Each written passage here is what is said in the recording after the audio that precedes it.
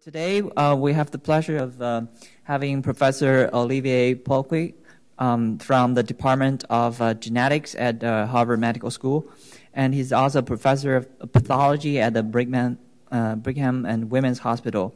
He was the director of the Institute for Genetics and Molecular and Cell Biology in France, and before that, a Howard Hughes Medical Institute investigators at the Stars Institute for Medical Research in Kansas City. So Professor Pourquié authored more than 100 peer-reviewed publications. He's an elected member of European Molecular Biology Organization and of the Academia Europaea. His work on the segmentation clock that controls the periodicity of vertebrae was recognized as one of the milestones in developmental biology of the 20th century by Nature magazine. So without further ado, let's welcome Professor Pourquié, and his talk would be the segmentation clock, a molecular oscillator controlling the periodic arrangement of vertebrate. Basically, what I want to discuss is the process whereby the body plan of many animals, and especially vertebrates, which is the type of animals we're studying, is established during embryogenesis. And we're focusing today on one particular aspect, which is this periodic organization of the vertebral column that is shown on the top panel, and which is called segmentation or metameric. And so this pattern is not... Is the microphone working? Okay. So this segmented pattern is not specific to vertebrates. As you can see, it's also found in many other animals. Below is an annelid worm, and so this specific organization is established during embryogenesis. And so just I would like to. There's no pointer, you think? Oh, it's going one. Okay. So this particular organization is established during embryogenesis, and I just want to start by thanks a lot. To start by reminding you about how this process works in vertebrates. So in vertebrates, the way the body axis forms is starting from the head and then progressively elongating the more posterior structures. And so there is a zone, a so-called growth zone, which initially corresponds to the primitive streak in amniotes, and then becomes later on the tail bud. And you can think about this growth zone as a meristem of a plant. It's just where the cells are produced. And so the cells that are produced by this growth zone will feed this steepled area here, which I call the patterning zone. And that's where the genetic instructions that will specify the pattern that will be subsequently elaborated are established. And then the final pattern is established. It's just the cellular machinery reading the genetic instructions established here. And so this process is continuously ongoing, at least for some time during embryogenesis. And while the embryo extends, as shown here, there is the concomitant addition of these so-called segments, these periodic structures that will, as we will see, give rise to the vertebrae and other segmented structures of the embryo. So in vertebrates that we'll discuss today, the segments, the embryonic segments, which are shown here and which are called the somites, derive from a tissue which is called the paraxial mesoderm. So the paraxial mesoderm is this red tissue here. This is an embryo at 2 days of development. You can see the head, the axial structure, which will form the spinal cord. This is the forming heart. And these structures will give rise to the segmented structures of the axial skeleton and the ribs, and also to all the skeletal muscle of the body axis. So the somites themselves derive from a tissue which is called the presomitic mesoderm, and I will discuss at length today the patterning mechanism that take place in the presomitic mesoderm and lead to the production of these periodic structures. The presomitic mesoderm itself derived from the process of gastrulation, which is ongoing in the tail bud and results in the continuation of the production of this tissue. This is the growth zone that I just showed you.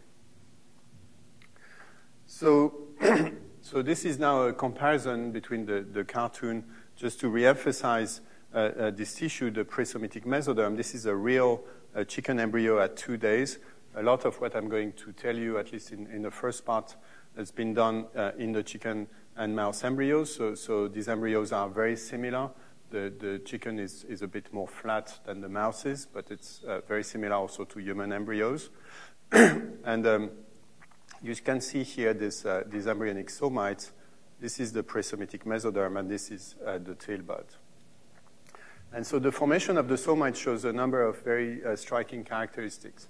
One of the most striking that I'll discuss at length is the rhythmicity of their production. So in each species, new pairs of somite are added with a defined rhythm, and this rhythm is characteristic of the species. So in chicken embryos, this rhythm is 90 minutes. In mouse, it's 2 hours. In fish, it's 30 minutes, so it varies depending on the species. The pairs of somites are rhythmically added in a sequential direction, so from head to tail. And so there is a progressive addition until the total number of segments is reached, and this number is also specific of the species, and it can vary between 30 somites in zebrafish to more than 300 in snakes. And then another interesting feature, which I won't discuss here, is the fact that these structures are bilaterally symmetrical, which raises, of course, a number of questions with respect to the coordination of these developmental mechanisms between the left and the right side. So today I will mostly address the question of the rhythmicity of the somite production and the molecular control of the rhythmicity and how it coordinates with the sequential production or the translation of this rhythmicity into a spatial profile. So I just want to go through a few slides of introduction to tell you a bit what happened to the somites and how they differentiate once they are formed. So these are transverse sections of embryos, say chicken embryos, but mouse or human would be essentially similar, showing the somites, which when they're formed are epithelial spheres that enclose a mesenchymal core. So they are called paraxial because they flank the axial organs of the embryo, the neural tube and the notochord. And quickly, the somites differentiate into two compartments, a dorsal compartment which is epithelial and is called the dermomyotome, and the ventral compartment which becomes mesenchymal and is called the sclerotome. The dermomyotome will form the dermis of the back and the skeletal muscles, while the sclerotome will form first the cartilaginous template that will serve for the formation of the vertebrae. And then progressive ossification occurs, as shown here in red, and the cartilage template is replaced by bones. And so now you have an axial skeleton, so vertebrae with ribs, and their associated skeletal muscles. The formation of the vertebrae is complicated in the sense that it's not as simple as one somite give rise to one vertebra. There is a shift such that a vertebra is in reality formed from the fusion of the posterior part of one somite with the anterior part of the next consecutive somite. And so this process, which was described in the 19th century by Rhythmic, is called resegmentation. And it has some important consequences in the sense that this resegmentation implies that the somite is subdivided into an anterior and a posterior compartment that will give rise to two different vertebrae. But not only that, these compartments are also differently permissive to the migration of the motor axons, so the peripheral nervous system, and the neural crest. And so it will also result in impose the segmentation of the nervous system, because the axons of the motor neurons and the neural crest cells can only migrate in the anterior part of the somite, and the posterior part is completely refractory to their migration. And so this, the resegmentation pattern is providing the template on which a second set of structure will be segmented, namely the nervous system. And this is just to show you a movie of a human embryo where you will see this segmentation of the nervous system. You see here, these are the dorsal root ganglia, and you can see very clearly the segmental pattern which is imposed by the somites. So this is true not only for the nervous system, this is also true for the blood vessels. You can see here all these intersegmental aorta that show this nice periodic organization, which is also imposed by the somitic segmentation.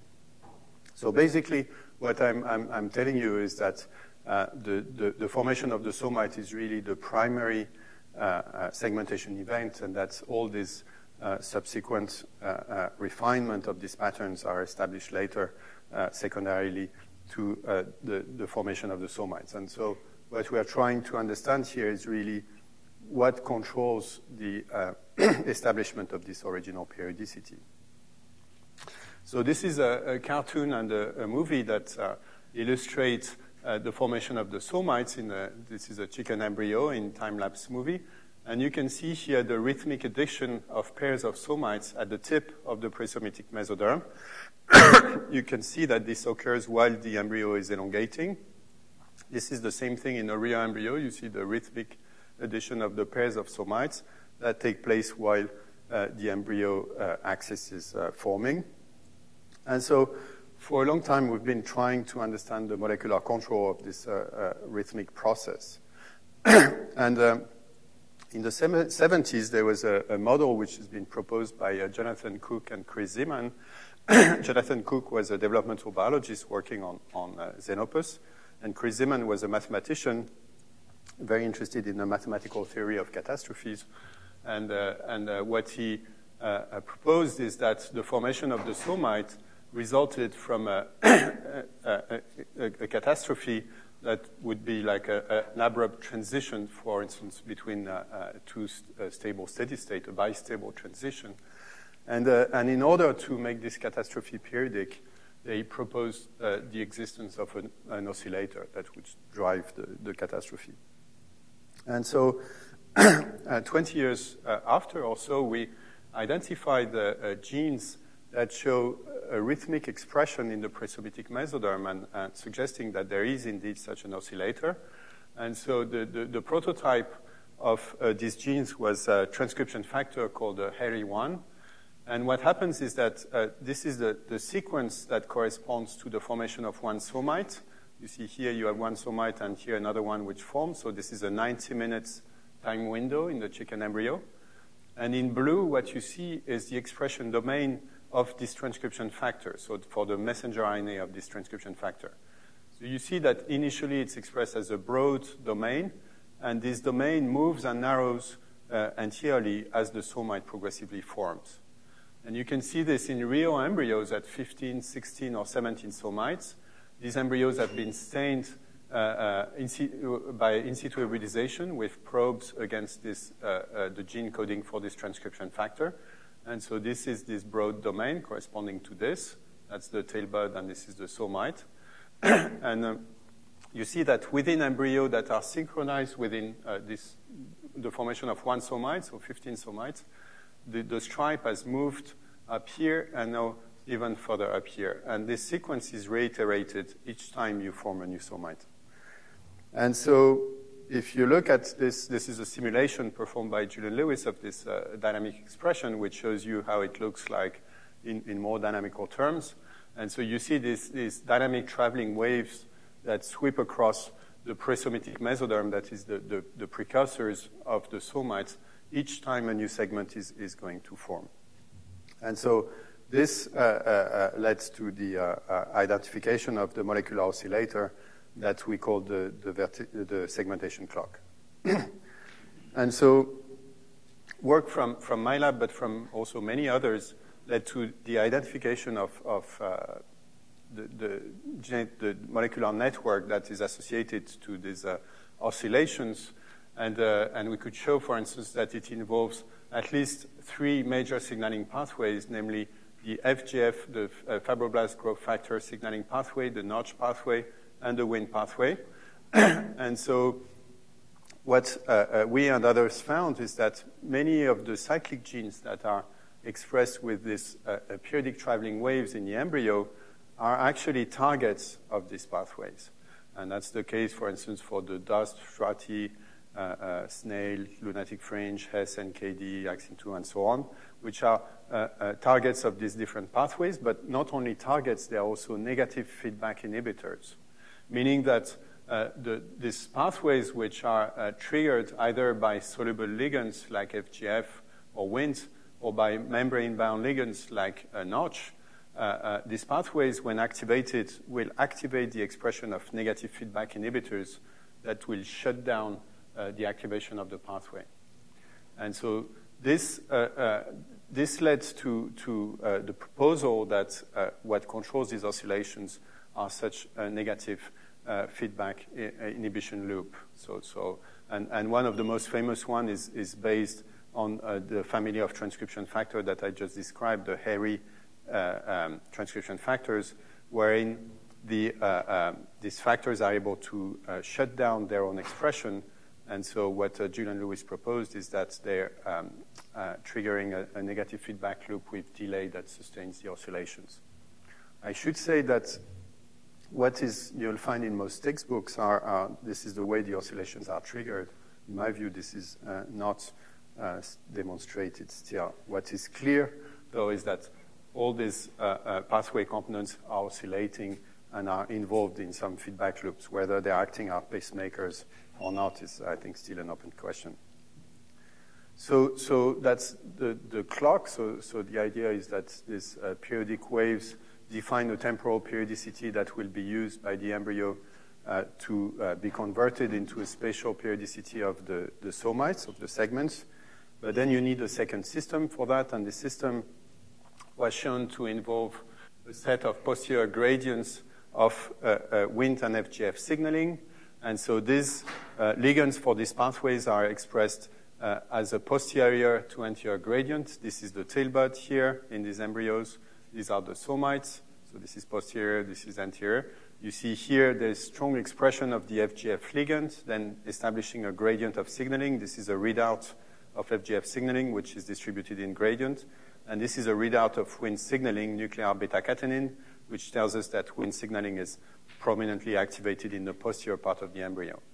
So here in this posterior region of the embryo, you have very strong activation of Wnt and FGF signaling, and that prevents these cells to respond to the clock. So meaning that only when the cells reach a particular threshold, which we call determination front, only when they reach this level, they become competent to respond to the clock signal. And when they pass the threshold and they get hit by the clock signal, they start to activate segmentation genes. And this is what is shown more dynamically on this cartoon, where you have illustrated the two components, namely the wave front and this FGF Wnt gradient, and the clock, which is this blue, periodic blue traveling wave. And what you see is that the cells that passed the front during the previous cycle, when they get hit by the wave, they start to activate these segmentation genes in black. And so once they activate these genes, then they define the future segments, the posterior and the anterior boundaries of the future segment.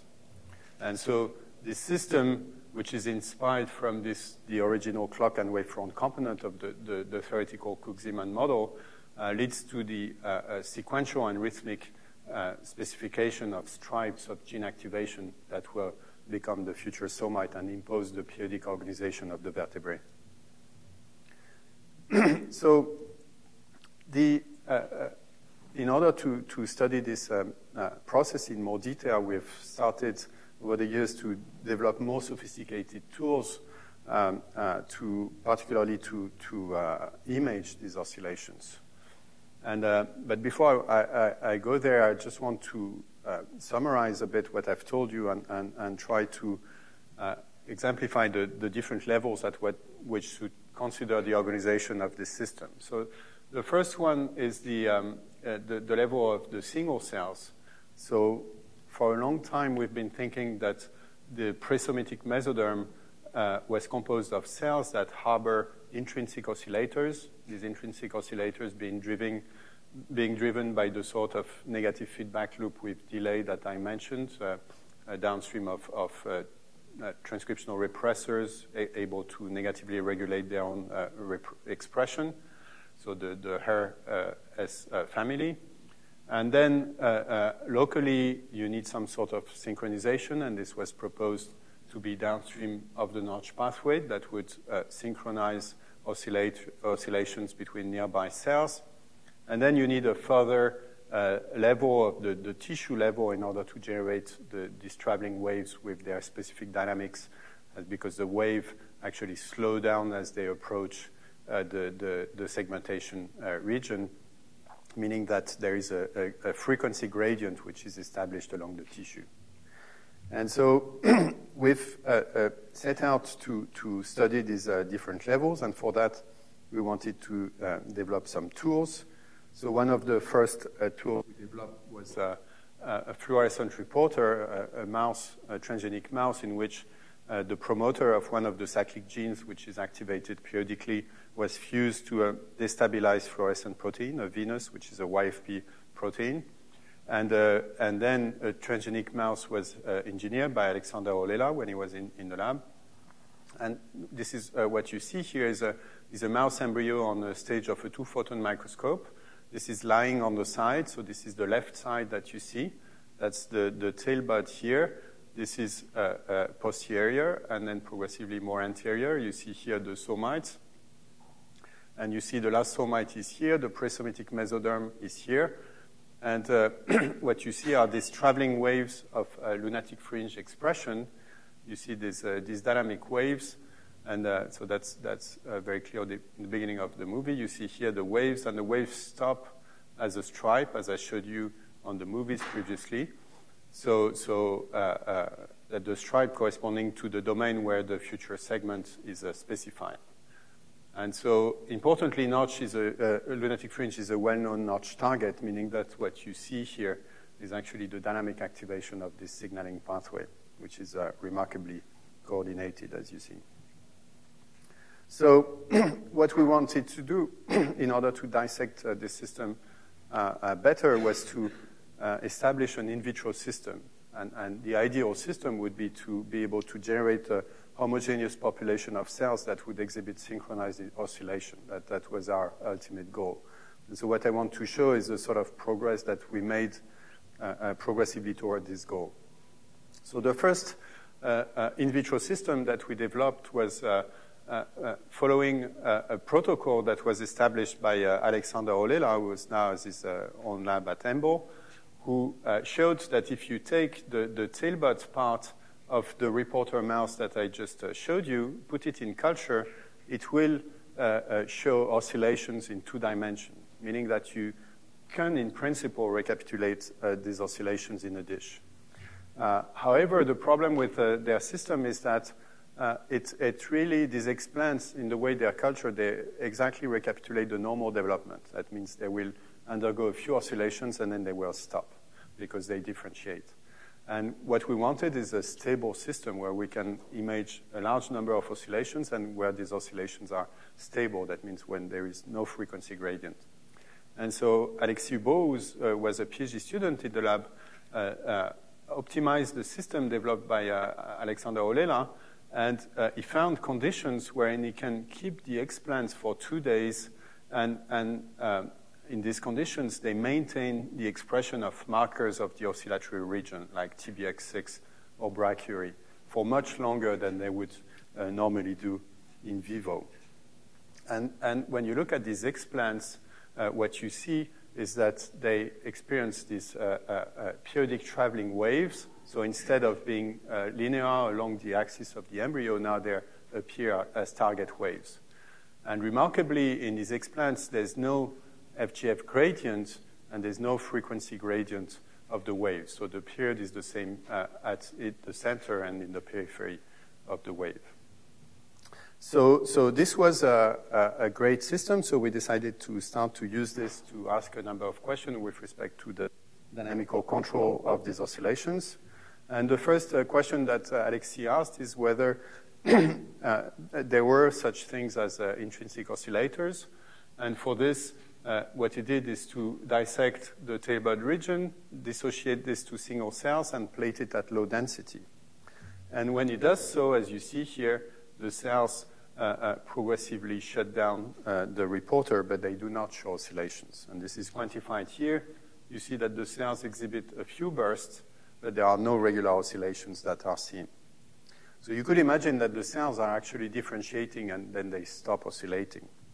But in fact, if you look at the expression of TBX6 in these cells, and TBX6 is a marker for the oscillatory region, so for the posterior presomitic mesoderm, these cells retain the presomitic mesoderm identity. It's not that they differentiate. And in fact, if you reaggregate the cells, so if you do a culture overnight, let the cells stop oscillating, and then reaggregate the cells, what you see is that the cells resume oscillating, which means that they didn't lose the ability to oscillate, but they simply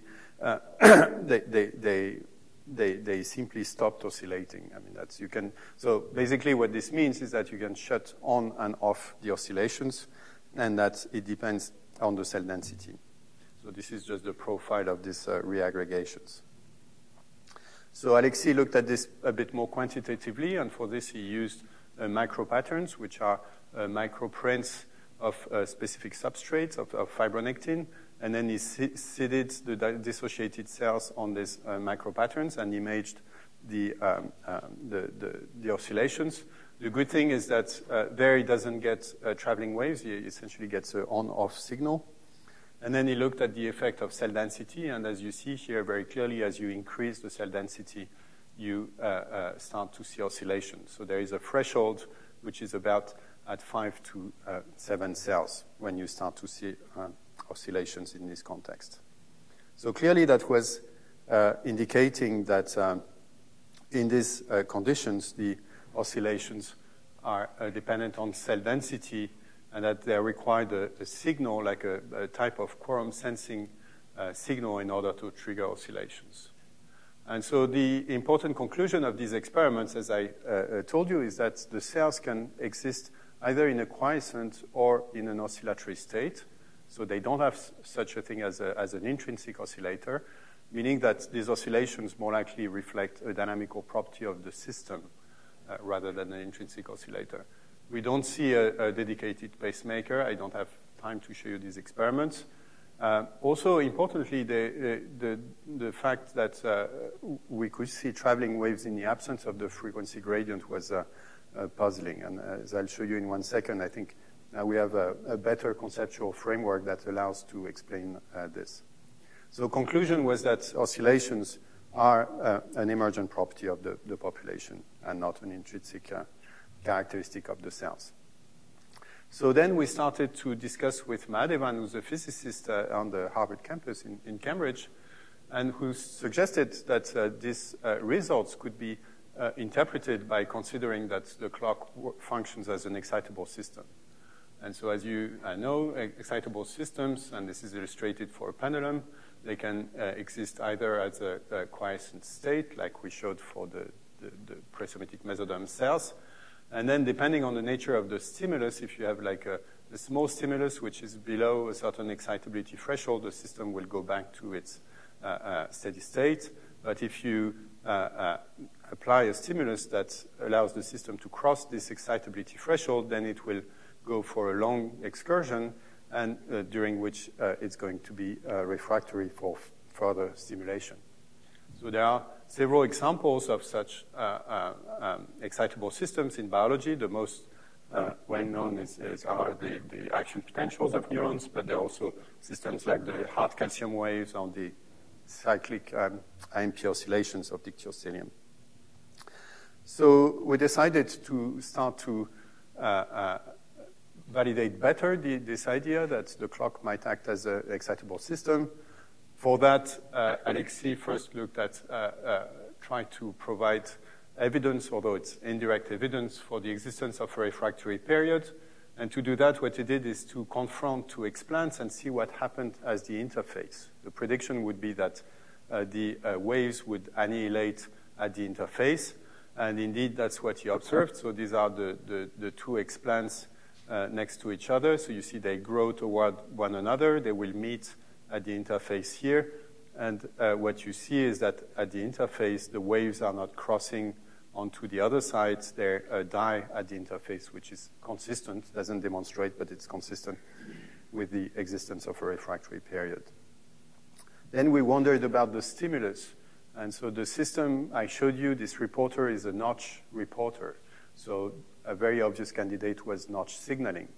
So notch is this pathway which is activated by a transmembrane ligand called delta, which when it binds to the notch receptors, leads to the cleavage of the receptor at the transmembrane level, and that releases the intracytoplasmic domain that then moves to the nucleus where it functions as a transcription factor.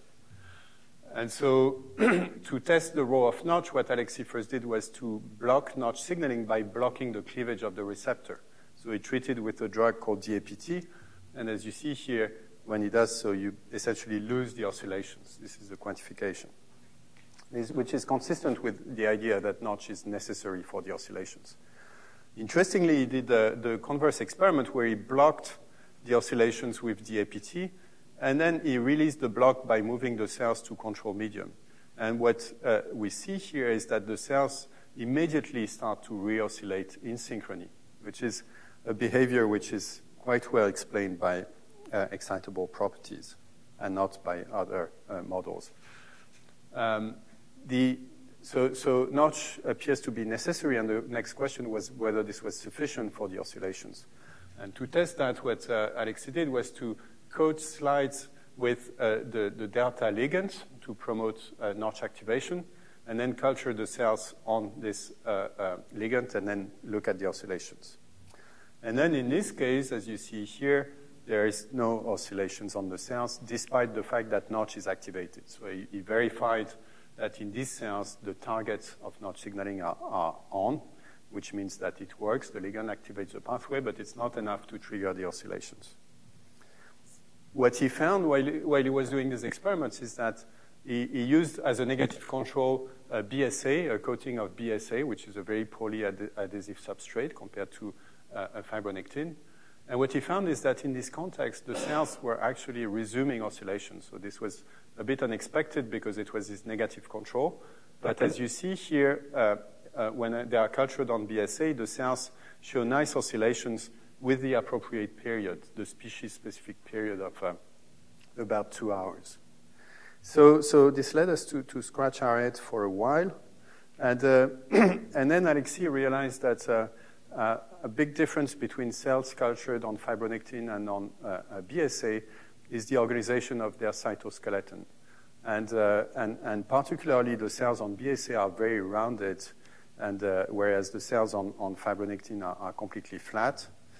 And this is known, the cell spreading is known to activate particular mechanosensing pathway, which is the YAP or hippo pathway, whereas on BSA, this confined cell adhesion and different organization of the cortical cytoskeleton is known to result in YAP being inactive. So YAP is this pathway. So YAP is a transcriptional coactivator which binds a partner called TAZ, and normally it's phosphorylated by the hippo complex and gets degraded. But when the hippo complex gets inhibited or in response to signals that are still poorly characterized downstream of the F-actin polymerization, YAP gets stopped being phosphorylated and then gets stabilized and moved to the nucleus where it drives expression of target genes. And so what Alexis verified is that the cells cultured on fibronectin show YAP on, which means YAP is in the nucleus in these cells, whereas the cells cultured on BSA show a YAP pathway which is off. And I'm not showing you all the data, but he showed that indeed that a difference between the cells that show oscillations and not is the fact that they have YAP activated, suggesting that YAP activation prevents the cells to oscillate. And then he did an experiment to test this functionally where he blocked YAP signaling using latranculin A, which is an inhibitor of actin polymerization. And then when you treat the fibroneting cells that stopped oscillating with this drug, you see that the cells round up, but very strikingly, they resume oscillations, even isolated cells. So this is what you see here. And these oscillations that you see in individual cells exhibit a period which is the normal period of the mouse embryo. So what was even further surprising is that when you treat these isolated cells with latranculine, you restore the oscillations, as I told you, but if you block notch signaling in these conditions, you don't block the oscillations. And we don't very understand really how this works, but I'll give you at least a theoretical explanation for that. So the way we interpret this data is in the context of an excitable system, saying that in normal cells, like in explants, for instance, the notch stimulus is enough for the cells to cross an excitability threshold, which is controlled by YAP signaling. And so that leads to this dynamic response, and because the notch stimulus is sustained, that will lead to oscillations. Now, when you culture the cells on fibronectin, what you do is that you increase YAP signaling. So you increase the excitability threshold, and in this context, your notch signaling is not enough to trigger the oscillations of the system, and so the cells don't oscillate. And interestingly also, that allows you to explain why when you get rid of YAP signaling, then you get rid of the excitability threshold, then the system becomes hyper-excitable. And so that's why then in these isolated cells treated with latranculine A, you see oscillations even if you block notch signaling. Just the noise would be sufficient to activate the system. And of course, what's interesting with this excitable dynamics is that there is a lot of literature and on these systems.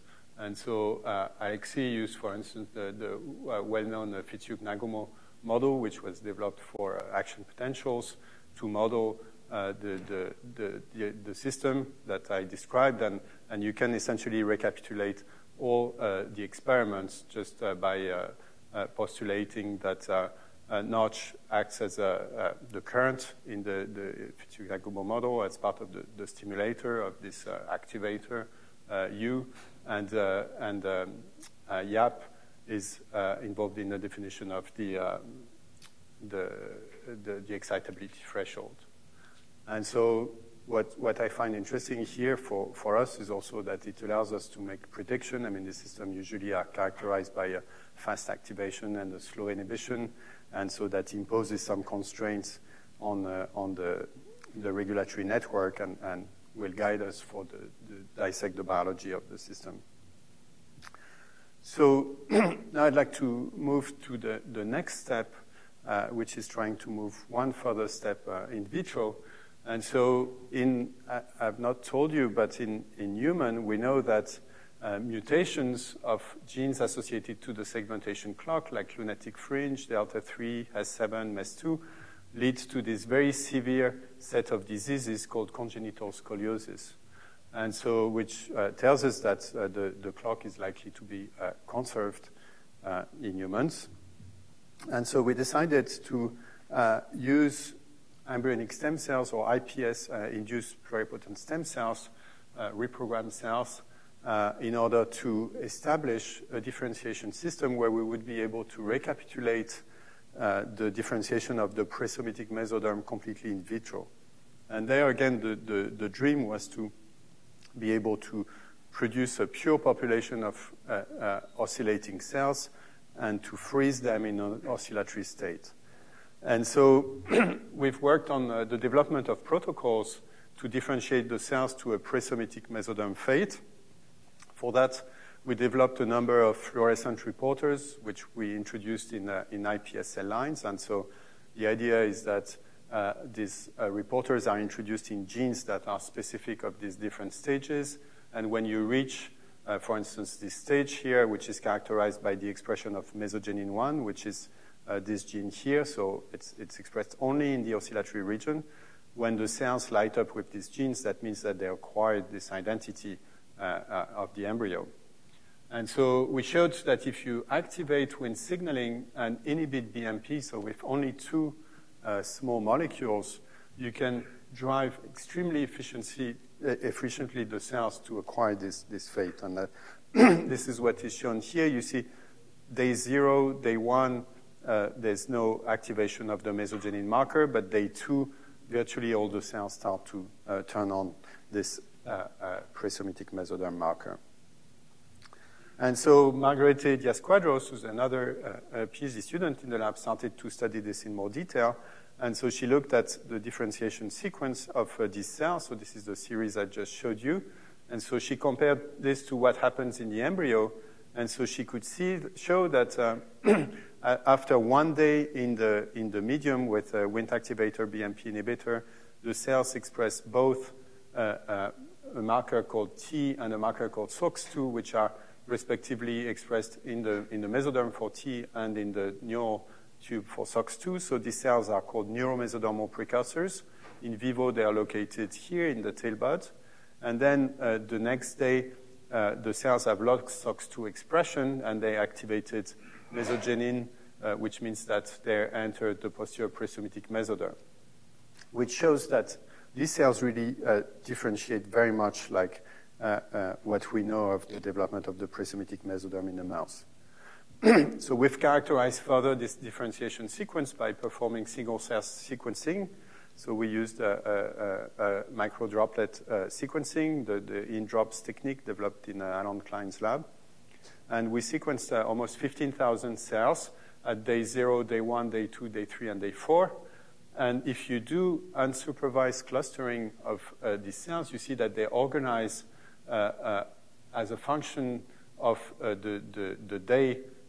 So they cluster essentially by day, and they organize as a developmental trajectory, which corresponds to the age in culture. So that's expected, and if you look at the genes that are activated, you see that at day 1, they activate genes associated to neuromesodermal precursors and anterior primitive streak, so before gastrulation. Day 2, they already correspond to posterior presomitic mesoderm, so oscillating cells. Day 3, determination fronts, so segmentation, and so on. So that's very nice. That shows that we get the expected differentiation sequence. What is very striking is the efficiency and the synchronization of the differentiation process. Because as you see here, what this says is that each day you have one single population at one single stage. And that means that there is no other populations of cells that are induced by this protocol. It's essentially almost 100% pure posterior presomitic mesoderm, which is generated. And then what Margarete did is to engineer a fluorescent reporter, like the mouse that I showed you in the previous work. But in this case, she used the S7 cyclic gene. She knocked in an Achilles, which is an optimized version of Venus, which is more fluorescent and more fast-folding. And so she introduced this in the S7 locus using CRISPR-Cas9 after a TA peptide. So it's not, it doesn't kill the S7 gene. And then she made movies of the differentiating cells at day 2. And lo and behold, these cells show nice oscillations, up to 5 oscillations in these conditions. And here we are able to identify the period of the human segmentation clock for the first time, which is about 5 hours. You have to realize that studying segmentation in the human embryo is not possible because these embryos, human embryos, the somitogenesis takes place between 3 and 4 weeks, which is a time when women don't even know they're pregnant. So there is essentially no data on this process in human. So this also, beyond the tool that it provides us with to dissect the mechanism underlying the oscillations, also provides a very interesting window into human development. And so now we've further optimized the system to better track the oscillations at the level of single cells. And what you can do is to spike some reporter cells within the population that was used to generate the reporter, so the paternal line and the parental line. And you see here these cells that oscillate in a background of non-labeled cells. So these cells are easier to track, but it's not perfect because what you see also is that when the cells lose the oscillation, then you lose the actual cells, so it's difficult to track. So what Margarete did is to do a double targeting. So she introduced a constitutive H2B cherry, which labels the cell nuclei in the cells that also have the oscillation reporter. So this reports the oscillation, this reports the cells, and now you can do the spiking experiment, and you can see you can keep tracking the cells even when the oscillation is off. And so now you can really extract some quantitative data, and this is work in progress, so I won't tell you much more than that, but we have the tool now to analyze quantitatively this oscillation in detail. You can just look at this graph. So this is a series of oscillation tracks from single cells in a culture. You can see that if you take the average, it's nicely oscillating, which indicates a high level of synchronization, which we're currently characterizing. And another way to use this system is by asking a question about the role of the different pathways on the control and the regulation of the oscillations. And for instance, I told you that the model we had in mind is a model where FGF was defining a threshold at which the oscillation arrests and they stop. So we decided to test that. And so Margarete treated these oscillating cultures with different concentrations of FGF inhibitors.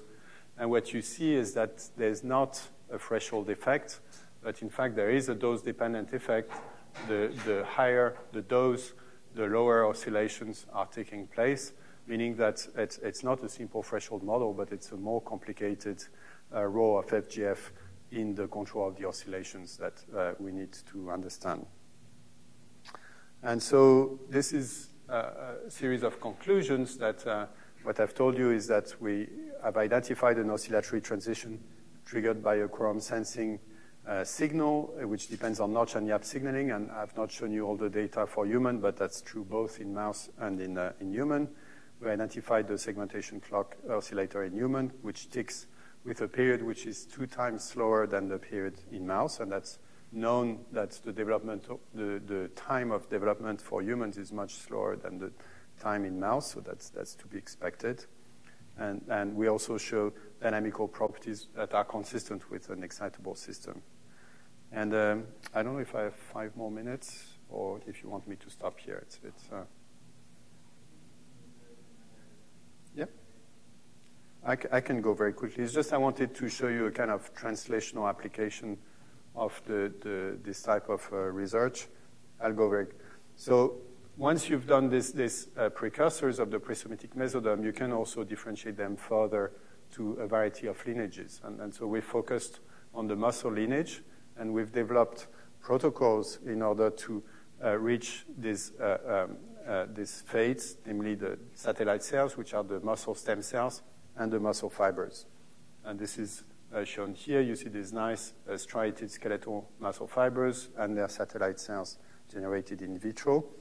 And using fluorescent reporters, like the strategy I just illustrated for the clock, we were able to optimize the production of these 2 cell types using human cells, which had not been done before. And you can generate very nice human myofibers.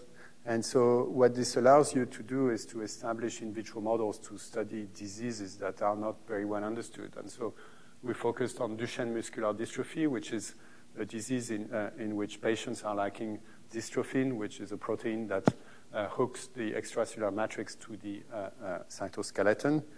It's a deadly disease, so the kids are wheelchair bound and they die in their mid-20s. So the pathology is not very well understood, and so we generated 2 isogenic lines. So that means we took a parental line and engineered mutations similar to patient mutations in these 2 lines.